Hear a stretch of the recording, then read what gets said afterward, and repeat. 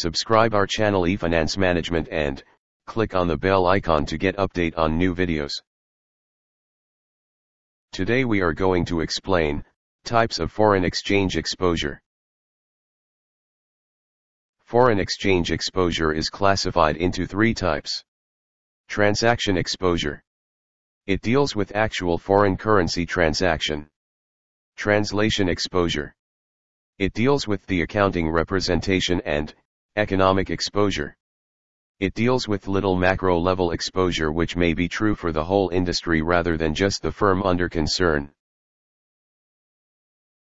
Foreign exchange exposure is said to exist for a business or a firm when the value of its future cash flows is dependent on the value of foreign currency. If a British firm sells products to a US firm, cash inflow 60F British firm is exposed to foreign exchange, and in a case of the US-based firm, cash outflow is exposed to foreign exchange. Why we are so skeptical about this exposure? Simple. It is because the exchange rates tend to change or fluctuate. In the above situation, we saw how a firm directly involved in the foreign currency dealing is exposed to the risk of foreign exchange. It may be surprising to know that a firm with no such direct connection may also be found exposed to foreign currency risk. Transaction exposure. The simplest kind of foreign currency exposure which anybody can easily think of is the transaction exposure.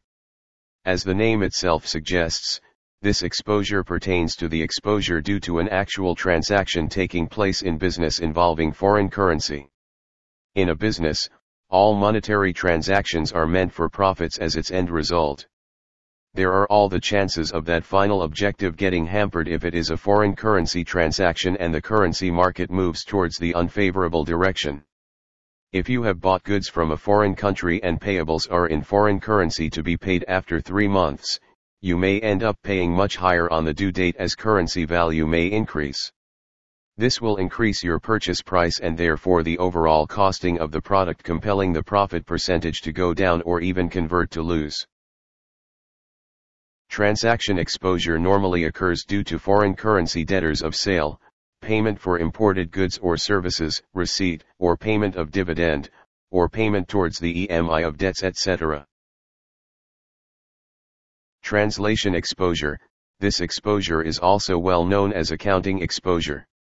It is because the exposure is due to the translation of books of accounts into the home currency. Translation activity is carried out on account of reporting the books to the shareholders or legal bodies. It makes sense also as the translated financial statements show the position of the company as on a date in its home currency. Gains or losses arising out of translation exposure do not have more meaning over and above the reporting requirements. Such exposure can even get reversed in the next year translation if currency market moves in the favorable direction. This kind of exposure does not require too much of management attention. Economic exposure. The impact and importance of this type of exposure are much higher compared to the other two. Economic exposure directly impacts the value of a firm.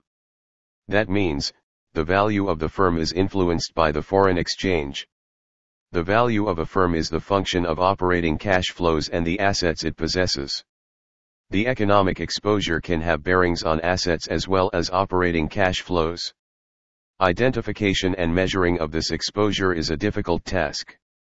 Although, the asset exposure is still measurable and visible in books, but the operating exposure has links to various factors such as competitiveness, entry barriers, etc., which are quite subjective and interpretation of different experts may be different. These three types of foreign currency exposures are very important to understand for an international finance manager. Analyzing the exposure to foreign exchange helps have the right view of the firm's business and therefore take informed decisions.